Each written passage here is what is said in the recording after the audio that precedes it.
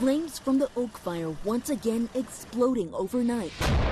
Smoke billowing into the sky so thick it can be seen from the International Space Station, this time-lapse showing the growing plumes.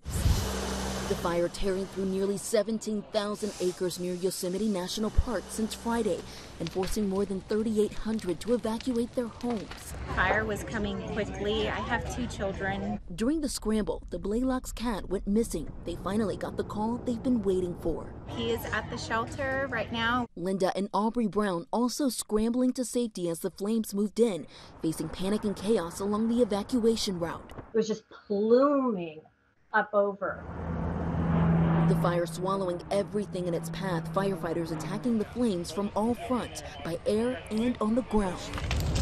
But despite the wind, firefighters have been able to make some progress. Still, the blaze has taken out several buildings and now threatens thousands more. The growth of this fire is pretty amazing given the fact of how quickly we had resources there. Nearly 60% of California is in the second highest level of drought, but the Oak Fire is in the exceptional drought, the highest level. ABC's Ginger Z is on the ground. Now, how much does climate change have to do with this? Of course, land use, where we build, how we treat our forests, that all is some of the biggest reasons. How we start fires, more than 80% of them are started by humans, non-maliciously mostly, but still.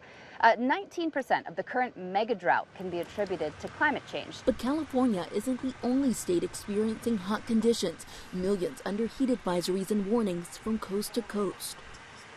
And according to a recent study, the risk of uncontrolled extreme wildfires may increase by 14% by 2030 due to climate change. The risk jumps to 30% by 2050 and 50% by the year 2100. Morgan Norwood, ABC News, Los Angeles.